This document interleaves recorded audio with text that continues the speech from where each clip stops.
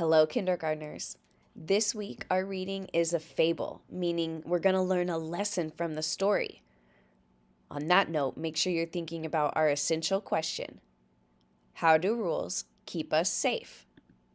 The title of our reading is The Tale of Benjamin Bunny, written and illustrated by Beatrix Potter. One morning, a little rabbit sat on a bank. He pricked his ears and listened to the trit-trot of a pony. A gig was coming along the road. It was driven by Mr. McGregor, and beside him sat Mrs. McGregor in her best bonnet. As soon as they had passed, little Benjamin Bunny slid down into the road and set off, with a hop, skip, and a jump, to call upon his relations, who lived in the wood at the back of Mr. McGregor's garden. Relations is just a fancy word for family. That wood was full of rabbit holes, and in the neatest, sandiest hole of all lived Benjamin's aunt and his cousins, Flopsy, Mopsy, Cottontail, and Peter. Mrs. Rabbit earned her living by knitting rabbit wool mittens and muffetees. Little Benjamin did not very much want to see his aunt. He came round the back of the fir tree and nearly tumbled upon the top of his cousin Peter.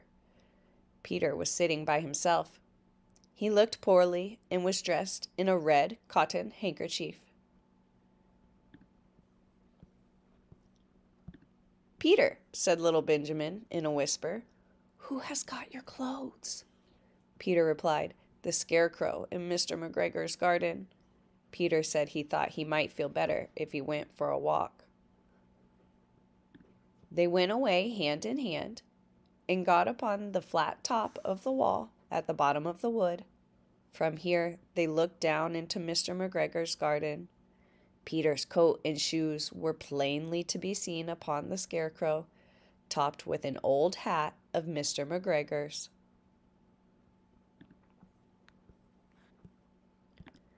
Little Benjamin said that the first thing to be done was to get back Peter's clothes in order that they might be able to use the handkerchief. They took them off the scarecrow. There had been rain during the night, there was water in the shoes, and the coat was somewhat shrunk. Benjamin tried on the hat, but it was too big for him. Then he suggested that they should fill the handkerchief with onions as a little present for his aunt. Peter did not seem to be enjoying himself. He kept hearing noises. Benjamin, on the contrary, was perfectly at home and ate a lettuce leaf. The lettuces certainly were very fine. Peter did not eat anything. He said he should like to go home. Presently he dropped half the onions. Little Benjamin led the way along a little walk on planks under a sunny red brick wall. The mice sat on their doorsteps, cracking cherry stones. They winked at Peter and little Benjamin Bunny. They got amongst flower pots and frames and tubs. Peter heard noises worse than ever. His eyes were as big as lollipops. He was a step or two in front of his cousin when he suddenly stopped.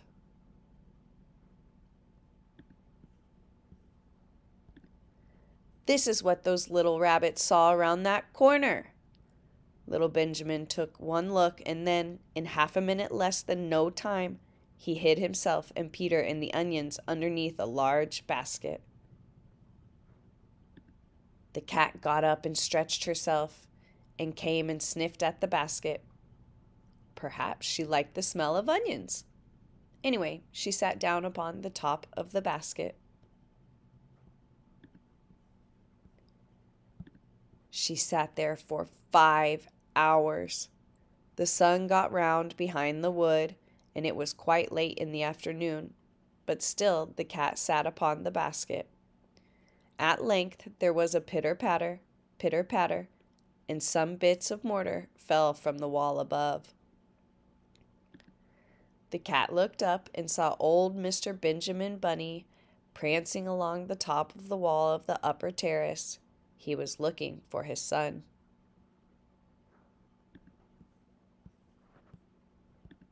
He took a tremendous jump off the top of the wall onto the top of the cat and pushed it off the basket and kicked it into the greenhouse, scratching off a handful of fur.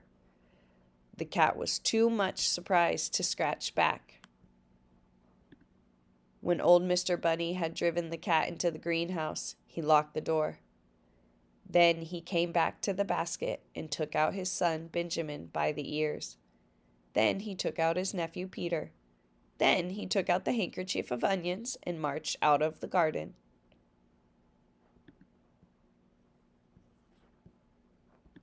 When Mr. McGregor returned, he observed several things which perplexed him. It looked as though some person had been walking all over the garden in a pair of clogs, only the footmarks were too little. Also, he could not understand how the cat had shut herself up inside the greenhouse. When Peter got home, his mother forgave him because she was so glad to see that he had found his shoes and coat. Cottontail and Peter folded up the handkerchief, and old Mrs. Rabbit strung up the onions and hung them from the kitchen ceiling with the bunches of herbs.